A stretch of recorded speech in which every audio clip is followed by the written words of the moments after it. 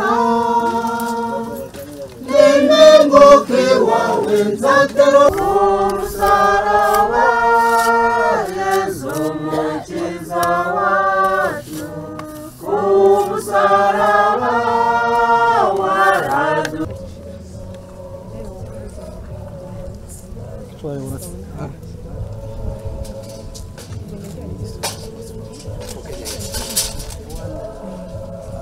atagira umupaka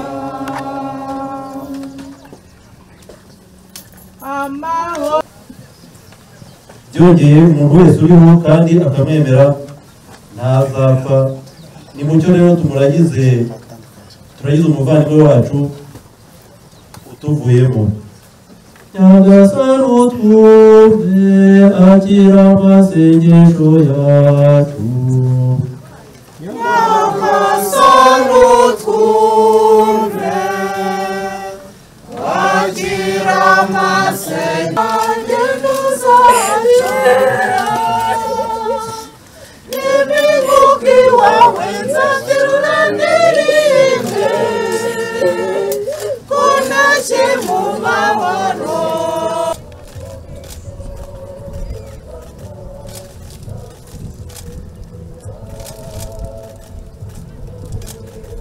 Abari muri Compassion International Rwanda mwaba mwigira hafi namwe. Compassion International Rwanda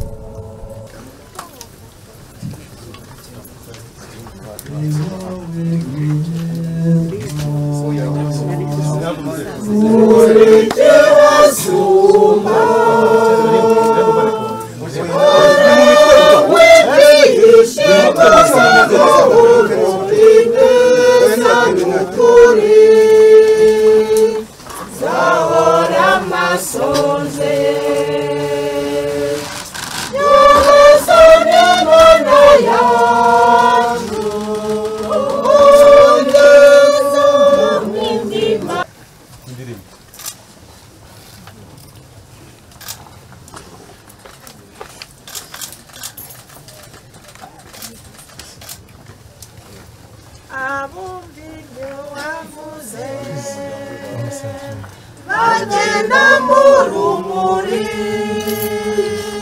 bazitwa bahawe nibo binoreza ineza n'ubumwe ntibapfe n'ubundi. Nyagasani Mana yacu ugeza mu mitima yacu umuriro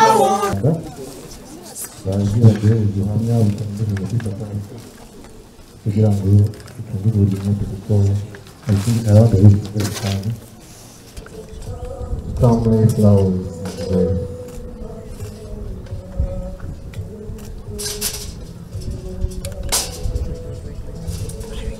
Sijatumia ni story iko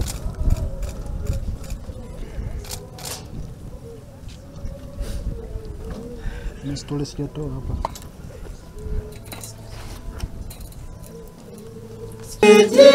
Sumba usome mana zeno mana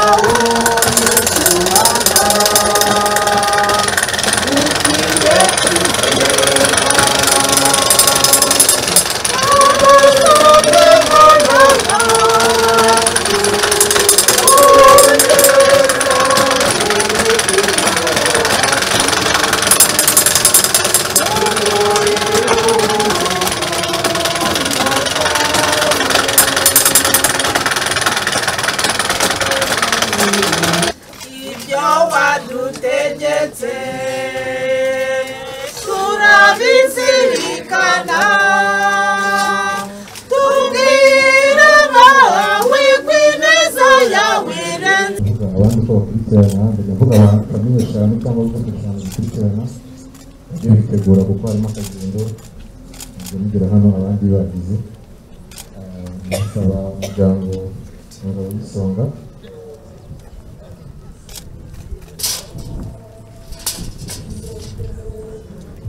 After this, I would like to welcome the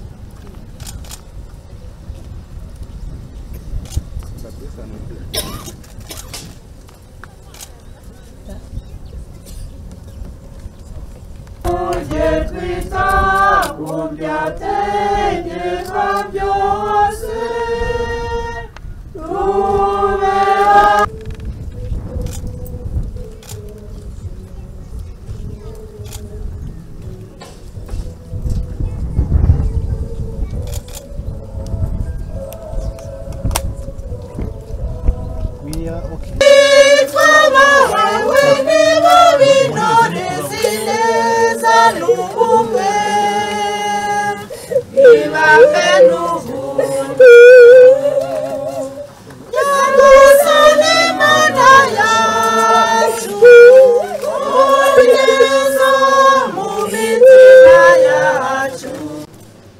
Kiptum had just become the first human being to run the marathon below 2 hours and 1 minute.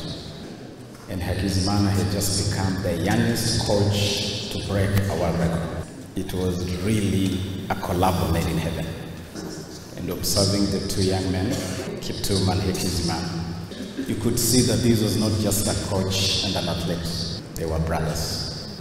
They were brothers in life as they are brothers in death. We want to join the family here really to say you are not alone. The Synod family, we are with you. Joanne and your daughter Liana, we cannot imagine the pain you're going through, but we shall stand with you. We have two young men who have exited the stage and the dance was just starting. We celebrate their lives and we remember them eternally. This week was going to be a very special week. Kiptum was going to attempt to run the marathon in under 2 hours in Rotterdam. And the last time I talked to them, I could feel the excitement of looking forward to Rotterdam. It is incredibly painful that it shall not be. Kutoka kwa Rais William Ruto na wizara yetu na serikali yote, tutasimama na nyinyi na Joan pamoja na Liana. On behalf of government, I have brought with me some support to the family. The government of Kenya will be donating 5 million Kenya shillings, which is 40 million Rwandan franc, to support the family.